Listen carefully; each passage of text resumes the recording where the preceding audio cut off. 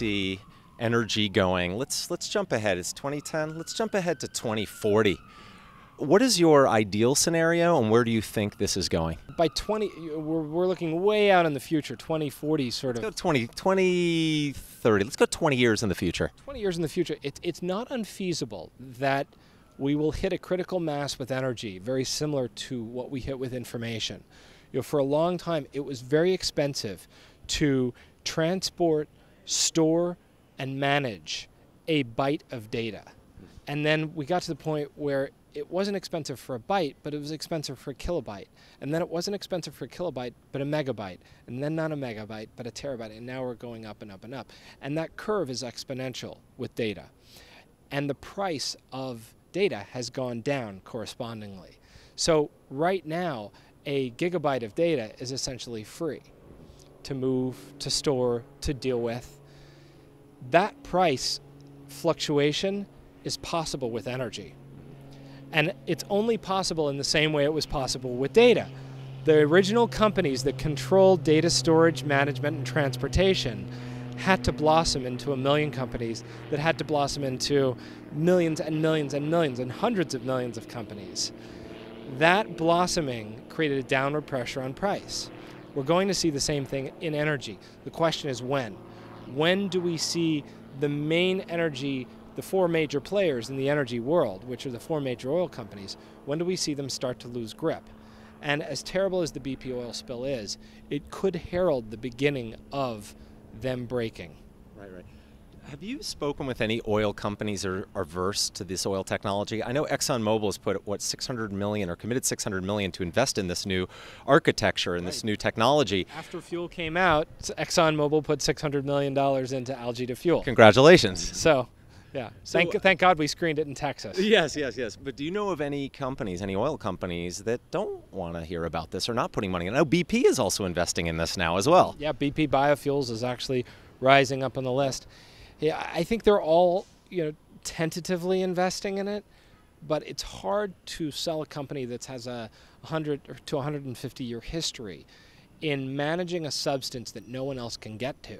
It's hard to get them to invest in a technology that's ultimately going to be a runaway democratization of energy. And they know that. Right. They know that. So they're willing to invest as much as it takes to have some control over the industry, but they're not willing to invest what it would take to fully push this out into the public sector. Because remember, when you make that transition from private to public, when it becomes, from 4 companies to 400,000 companies, suddenly they've lost control. And that's the number one thing that they've got to do as a company. They've got to keep control of the market. Yeah. So it's not necessarily that they would be conspiratorial in their efforts to kill algae, so much as it just threatens their basic business model.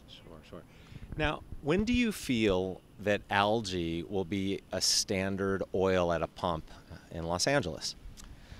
I think it depends on this breaking point. It depends on the movement from private to public sector. But if the growth continues, if the growth that we have in the algae industry continues for the next 5 years, algae will be a commercial fuel. If it continues for the next 10 years, it'll be a public fuel.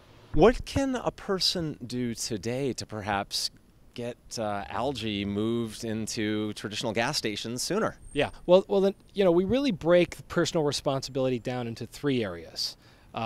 Personal transportation, how you live and what you do politically. And I'm an activist. I'm an environmental activist. A lot of people say, oh, environmental activists hug trees. And I say, no, environmental activists are people who get off their couch. And whether you go to a political meeting or whether you go to your CSA, your community-supported agriculture garden, you're an environmental activist, and it's okay to be an environmental activist. We need millions of environmental activists. So the reality is, what can you do? The first area, personal transportation. If you want to see algae happen, make sure that your senator or your congressman is part of the algae caucus in Washington, D.C. And they can get involved in that. They can begin to facilitate algae companies in their local area. I mean, there's algae companies all over the world starting up. Israel, Australia, Japan, The U.S. doesn't need to be in the tail end of this revolution. We need to be in the front. So politically active, first thing. Second thing, personal transportation. Make sure that your next car has a plug on it. There are 7 new cars coming out in the next 24 months with plugs on them. They plug in. And Fisker, the Tesla, the Koda, the Leaf, the GM Volt. We've got another Toyota coming out. They've got the Prius and the RAV4, both coming out with a plug on them. So there's a whole plethora of new vehicles. And people go, well, I don't want to support coal energy. The truth is we're overproducing at night. We produce 30% more power than we need to. Plug your car in at night. Use that extra energy for something rather than just letting the CO2 go to waste. The first day you drive your electric car, your plug-in, is the dirtiest day you drive it. From that point onward, the grid will get cleaner, and so will your car. So the beautiful thing about people who've driven EVs for the past 8 or 10 years is they have almost no maintenance bills. They have to replace windshield wipers, tires, brakes, and that's about it. Yep. So imagine you could drive for a penny a mile. That's what you can get with a plug-in car. So Algae, politically active, plug-in car, just go get one. Make sure when you get your next car, it's got a plug on it. And the third thing is really around your lifestyle. How do you live? You know, a big part of the new movie Spill is going to be about redesigning cities, the new urbanism movement. Mm-hmm. So live where you work where you live. Yes. You know, we live 2 miles from this office. We drive the Algaeus to work when it's cloudy or when we don't want to ride our bikes, and we use electricity. So, you know, we know everybody here. We know our community. We have our health food store. We've got our farmers market. Everything that we need to live is right here within a 2-mile radius of our house. Mm-hmm. And that is really what America could be. You could have everything. Your food, your resources, everything you need to exist could be within 2 miles of your house. Can you imagine what that would do to the 200 billion gallons of fuel we use each year in the U.S.? Oh, absolutely. You want to get off of oil? Get off of driving your car as a necessity for life. And if you don't need your car, then you've done it. You're really in the green then. Now, it's funny that you said that because I actually took my bike GS here today. Cool. It's my bike GS is powered by fuel. Oh, yeah. And the fuel is algae. I actually only ate this morning. I had Hawaiian spirulina, which is algae. Yeah. And I ate this algae, and then I rode my bike over here, and my bike was actually powered by algae.